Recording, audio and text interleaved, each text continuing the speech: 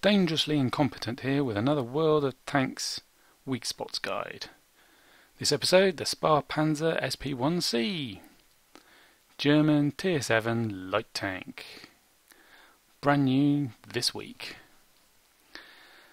On paper, this tank has got 10 millimeters of armour, maybe 15 in a couple of places. And it's absolutely right. Look at that. 10 millimeters all round on the hull, on the turret, apart from the one place you shouldn't shoot it, the gun mantlet, 15 millimeters. Ooh, 15 and 10 millimeters spaced, and 15 millimeters on just that front of the turret.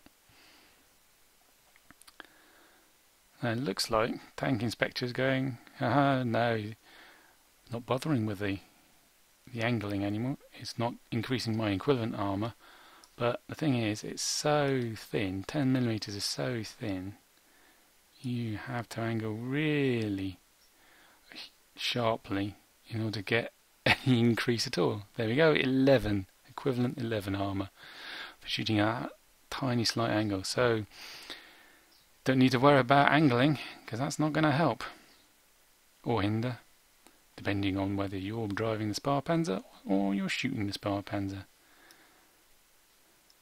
As ever, with light tanks, the tracks take a considerable amount of the cross-section from the side.